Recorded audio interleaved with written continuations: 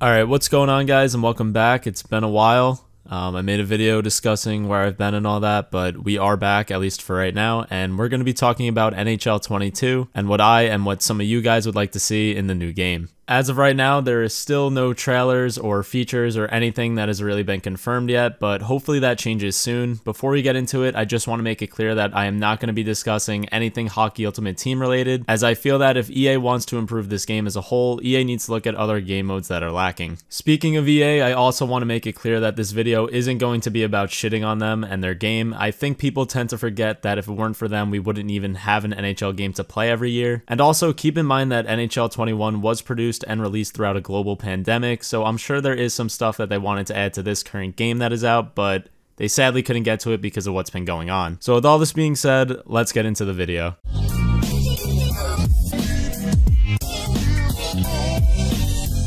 This is going to be a quick segment, but with the new consoles coming out at the end of 2020, this has set up NHL 22 to be the first NHL game specifically made for the new generation of consoles. We all know how NHL 15 went when it released for the PS4 and Xbox One, but I do think EA has learned from that situation, and I am excited to see what we may be seeing this coming fall. Looking at games like NBA 2K21 on the new consoles, that game looks incredible, and I'm really excited to see what the NHL does with the new hardware. At the end of the day, I am a gameplay over graphics and presentation player anyway, but I still think NHL 22 has potential to be an amazing looking game, and we may also be seeing it on a different engine, which could allow for a ton of new animations and other in-game movements. It's always interesting when sport titles have their first go around with the new consoles, and I really hope NHL 22 makes me not regret getting the Xbox Series X a few months back.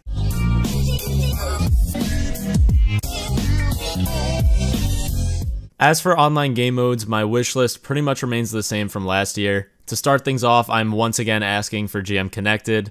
This has been highly requested for many years now, and it honestly sucks that we just still don't have it. I think what makes it even worse is we literally did have it at one point, all the way back on NHL 13 and 14 on the PS3 and Xbox 360. On those games, the game mode was very difficult to play, the sim engine was painfully slow, and there were other issues, but I'm sure the new consoles can easily make this game mode playable and enjoyable now. I probably should have mentioned this earlier for those who don't know what I'm talking about, but GM Connected is a normal GM or franchise mode, but it is online, and each team in the league could be user controlled. If you had 30 friends and they all had NHL, you could all literally play with each other, make trades with each other, and compete for the Stanley Cup against each other. The concept of the game mode has always been a great one, but the problem EA made was implementing it before it was able to be on a platform that could run it properly. It's a shame they gave up on it and we never got to see it on the Xbox One and PS4, but hopefully this changes in NHL 22. My next feature is another one that I wanted from last year, and that is roster sharing. For those of you who are not familiar with this, it is a feature that allows people to upload the rosters they created in the game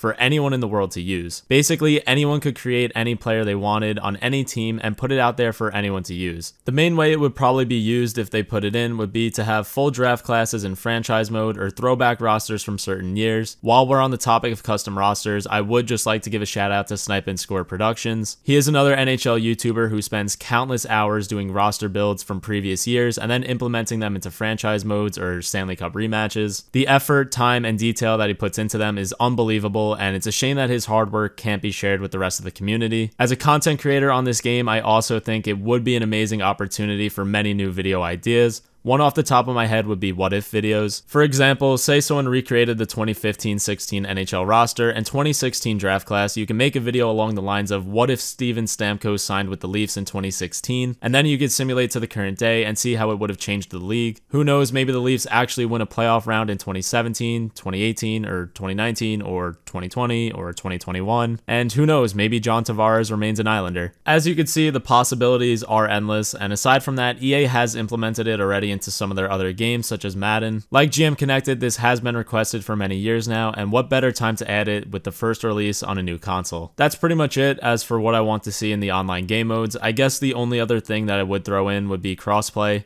Basically, that means if you and your friend have different consoles, you could play with or against each other. We've seen this more and more recently in titles such as COD Warzone and Fortnite, and it would be cool to see this come to NHL as well.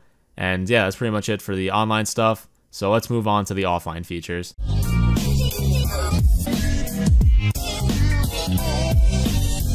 To start off with the offline game modes, I would like to quickly touch on Be a Pro. Personally, I still found this year's Be a Pro to be a disappointment, but that doesn't mean it wasn't better than what was there the year prior. Basically, all I'm hoping is that EA doesn't just sit on it for a few years now that they finally showed some love to it. It may not have been the best upgrade to the game mode, but please at least build off what you've done so far. As for franchise mode, I was happy to see more in-depth records being held. They added franchise records, individual records, and this was a step in the right direction. They also added the new trade deadline mode, which I really enjoyed. When it comes to new things I just want more things to see and do. An addition of the All-Star break would be cool. Maybe each year you have the choice to pick one of your top 3 players on the roster to attend the game, and they get a boost in morale or something for a few weeks from it. Aside from that, being able to play in it would be really cool as well, especially the skills competition aspect of it. I know I said earlier that I was a gameplay first and presentation second kind of person, but I want to see cutscenes added to the game mode as well. Show clips of warm-ups, the anthem, the 3 stars of the game, banner raises, better in-arena atmosphere. In franchise mode, playing in the playoffs and the Stanley Cup finals don't feel any more special than the regular season games. Yeah, there are towels, but change something up. On the cosmetic side of things, I would like the option to be able to rebrand and edit already existing teams. I like how if you create a team and use them in franchise mode, they give you the option to edit the team's uniforms and logos in the offseason. I think it would be cool if you could do this for already established NHL teams as well. For example,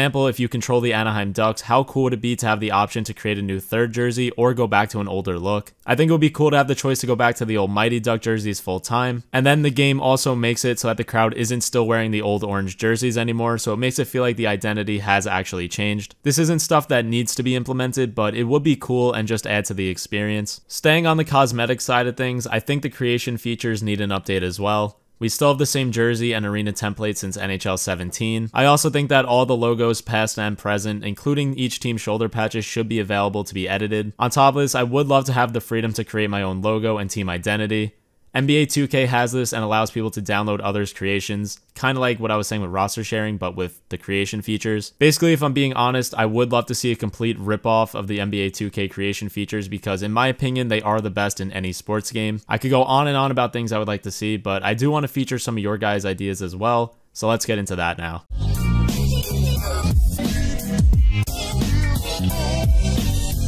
So quite a while ago on my community tab, I put out that I was going to be making this video and that I wanted to hear what you guys wanted as well. We got a decent amount of responses and we're going to go through a few of them. The first one comes from Grant G Productions and they would like to see smarter AI GMs, an updated cup/playoff win celebration. Like for example, if someone scores in overtime, there's like a whole like dog pile on the player.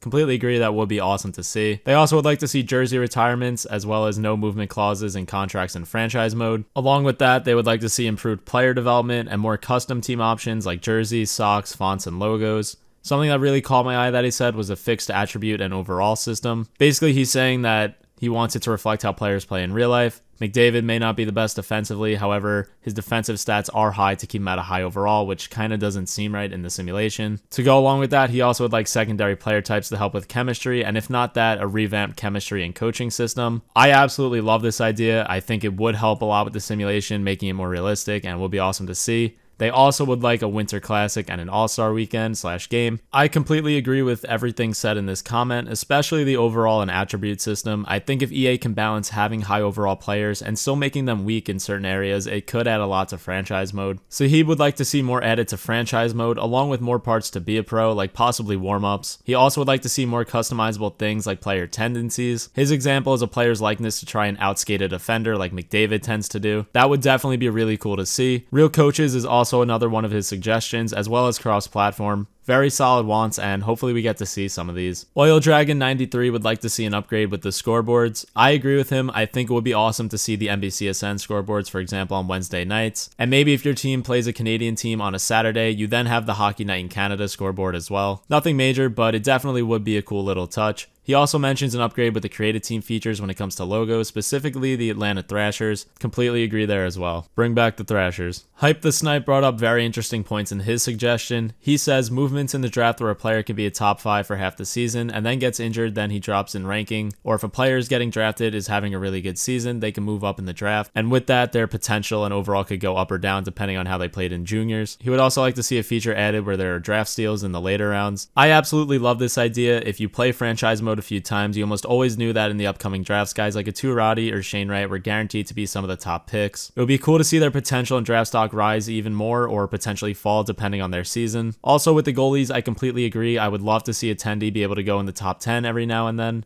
It's common to see franchise potential forwards every few years, but you almost never see a franchise goalie. Gavin, Fluffy Lorax, and many others would like to see the franchise return to PC, and I couldn't agree more. Seeing how people could mod the game and add different rosters and whatnot, I think would be an amazing experience. Madden returned to PC when they switched to the Frostbite engine, so hopefully we see the same thing happen with NHL. Another recommendation I saw a few times was BRF mode. I'm gonna be completely honest, if EA were to put the time in to make this a thing, I think people would actually lose their minds. This would be something that most likely would look fun on the surface, but after watching the AI play each other for more than 30 seconds would just make people want to throw their controller through their TV. I don't see this ever being a thing, and if it were to ever be added, I don't see it being successful or well liked among the fans. Maybe I am wrong though. Nicholas G said he would like the ability to control the ECHL team in franchise mode, and as someone who personally enjoys the micromanaging of franchise mode, I definitely would like to see this as well. Most, if not all, NHL teams, if I'm not mistaken, have an ECHL affiliate now, so it would be nice to incorporate that. Topakush Gaming, if I'm pronouncing that wrong, I am sorry. They would like to see a first-person POV come to Be a Pro. While this is highly unlikely and probably won't happen, I think it is interesting to bring up as the Frostbite engine in which NHL 22 will be played on for the first time. It was originally made for first-person shooters. Highly unlikely, but who knows, once again, Frostbite was made for first-person shooter games, so maybe there is a chance. Alright, so I think I'm going to end this video here. Let me know what you guys thought of this video. Do you agree with what was discussed? Do you want to see other things? Let me know in the comments. Anyway, as always, thank you guys so much for watching, and I will see you guys next time.